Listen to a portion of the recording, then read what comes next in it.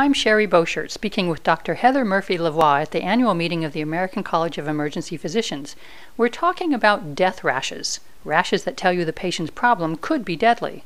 Majority of rashes that you'll see in the emergency department are not worrisome. The clues that the rash may be a deadly rash are that they have palpable petechiae with fever, or they have non-palpable petechiae and thrombocytopenia, or if they have bullous disease with mucosal membrane involvement, shedding skin. All of those things are particularly ominous and indicate a life-threatening infection or disease process. If you see hemorrhagic bulla, that's never a good thing. They're a very ominous finding and have a high index of suspicion that this could be a necrotizing infection underneath there.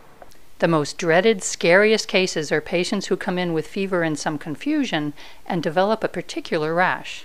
If you have a patient with palpable petechiae and fever that comes in with confusion, you probably are dealing with a case of bacteremia or meningococcemia. You need to get antibiotics on board early to prevent morbidity and mortality. Do you think any of these rashes are more likely to be missed in the emergency department than others? Well, yes, the ones that don't present early. So sometimes you just have fever, sometimes you just have maybe endocarditis, and the petechiae is a late finding. In those cases, you could miss the diagnosis of bacteremia or meningococcemia or bacterial endocarditis if the petechiae come late. You could also have Rocky Mountain spotted fever. 10% of the time there's no rash in that disease process. So not all of these cases have the rash to give you the clue. Sometimes something as simple as an irritated throat can be a sign that a death rash is coming.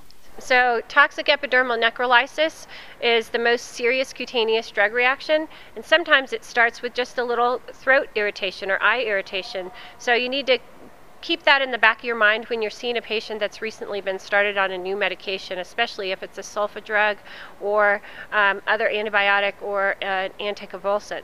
And they come in complaining of a strange irritation in their throat or eye irritation. That may be the precursor to developing toxic epidermal necrolysis. Physicians, get out your smartphones. Dr. Murphy-Lavoie has an app to help you spot death rashes.